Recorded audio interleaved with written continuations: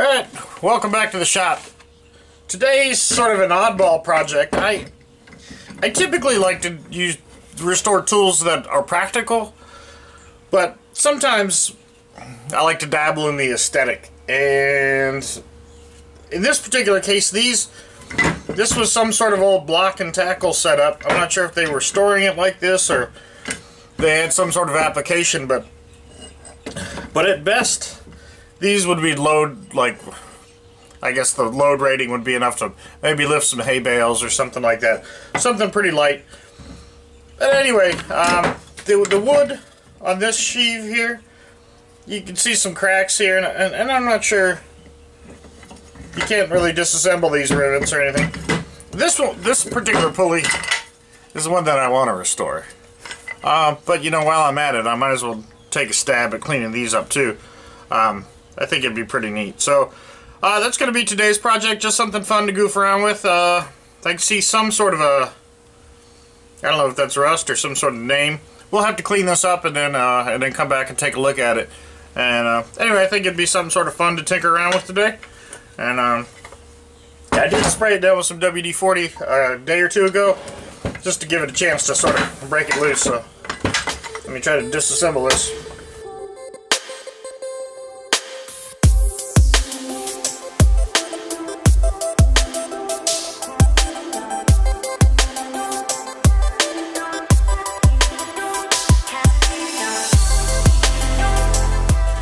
Alright, it took the impact gun to get this nut off of here, and a little bit of heat, so it wasn't too bad though.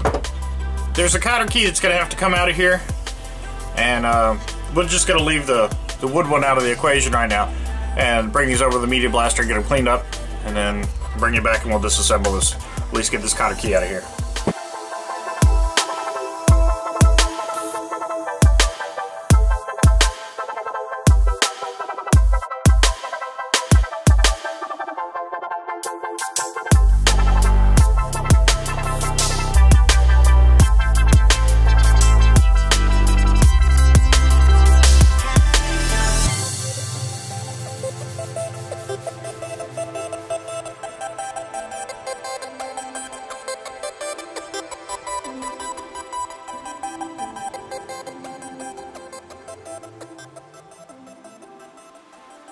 Alright, so this went through the sandblaster, and it was quite a bit trying to get the pin out. The cotter pin was unable to come out in one piece, but that's alright, I have extras.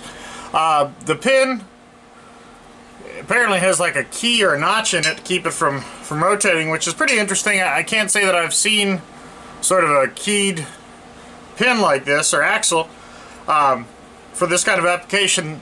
You can see, because this is cast steel, it's extremely lightweight. This isn't made for heavy duty work or anything, so probably going to be a wall hanger.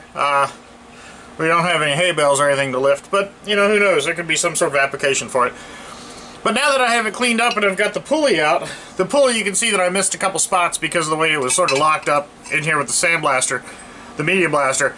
I'm going to bring it over there and get some of the spots that I missed before and clean it up, and then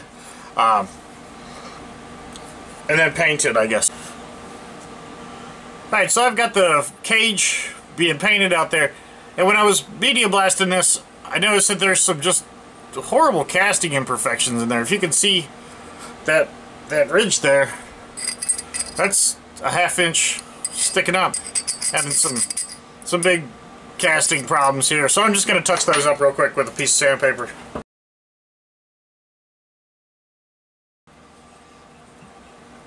Alright, I'm not worried about making it perfect or anything, I just didn't want that giant piece sticking up.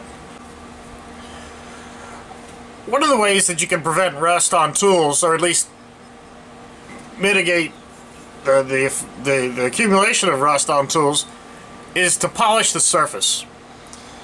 I had thought about painting this, but if this ever did get used, and I'm thinking the application might be maybe a bird feeder or something, where you could actually take an old hemp twine or something to one of those thicker 3/4 inch ropes and use the compound pulley that's out there getting painted right now.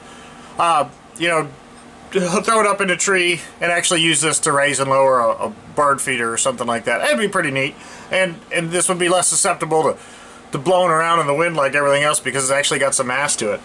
But so while this wouldn't be particularly load-bearing, it would be out in the elements. So what I'm thinking I'm going to do here is I'm going to attempt to polish this hook, and when I polish the hook, then I can clear coat it, and then that should do a pretty good job keeping the rust away. So it's going to be a little bit hard to polish with this hook, but anyway, I'm pretty confident I can do it. So let me get started on that.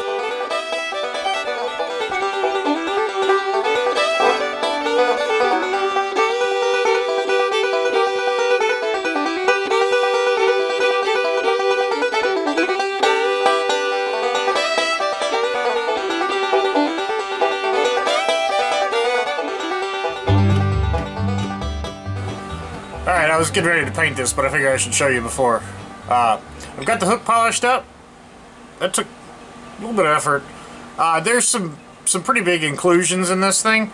It's not 100% perfect, and it looks like this thing was actively worked for a while. There's some pretty deep dents and dings and stuff in there. So I didn't bother to clean this section up, you know, because it's going to get painted. So anyway, I'm just going to take this outside, give it a coat of paint, and I'll bring it back when I'm done. Alright, so I've got this old block and tackle set cleaned up. At least I've got the hook section down here cleaned up, and this other pulley. I just pulled them apart, painted them, polished them, nothing spectacular, but I figured, you know, I'd give a little demonstration here and talk about the difference between the mechanical advantages of ropes and pulleys and redirects.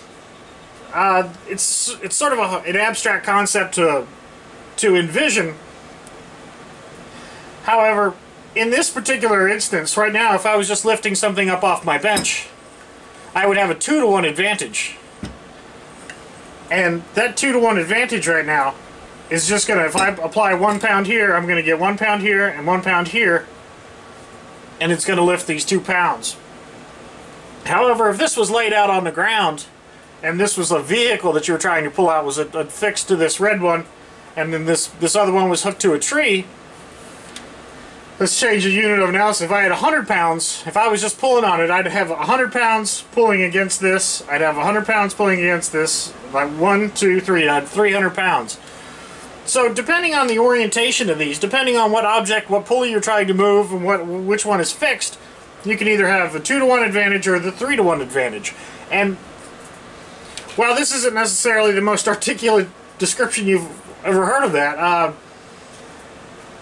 The interesting thing is that when you're out there in the field trying to do it, it's helpful to look at your pulleys and make sure that you always have whatever force you're pulling, wherever part you're imparting force into, whether it be just you pulling on it by hand or with a truck or something. You want to have it also pulling away from the load that you want moved. You want it moving towards the static load, towards the static end. Otherwise, what you're doing is you're taking this 100 pounds, and instead of using it to pull away from what you want moved, you're simply redirecting it. You still got the 100 pounds here, your 100 pounds here, 100 pounds here, but now you only have 200 pounds working towards moving your object, and you've wasted this 100 pounds. However, if you were to move the vehicle around or move your orientation, you could take advantage of that additional force. So, not something you reckon to every day most of the time, but something to think about. So anyway, there's a difference between a redirect and the advantage that can be gained from pulling against your load. So anyway, that's the little farmer's pulley here, and I think this will probably be used for hoisting up a bird feeder or something like that. It's not going to do anything structural, that's for sure.